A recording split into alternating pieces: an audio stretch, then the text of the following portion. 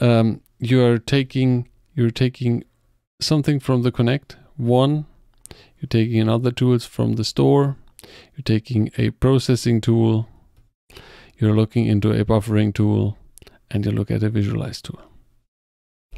Just one of each.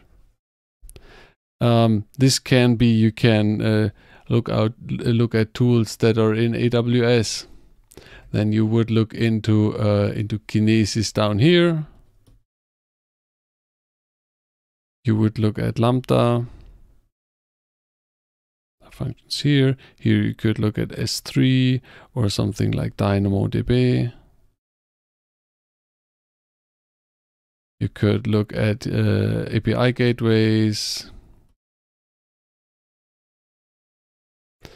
and so on.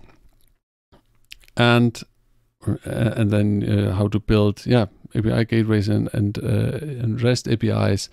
And you could look into some, you could also look here, Tableau,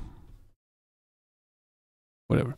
So pick some tools that you like. You could also go in here and say, okay, I like, how did I remove, how can I remove, okay, you don't do Lambda, you look at Elasticsearch here.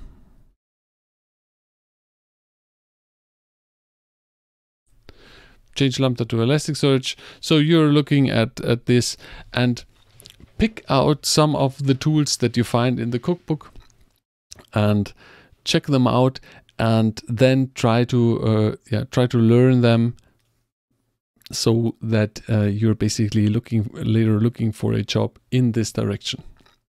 So that you're strategically, for instance, if you want to work, and if you have in mind jobs that are working with Google Cloud, then you would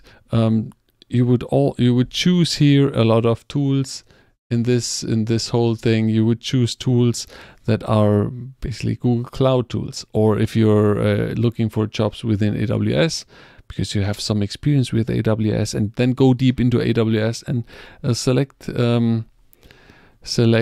tools that are in each of the sections for AWS or for other platforms like Azure and so on. And get into this and focus, and don't learn everything.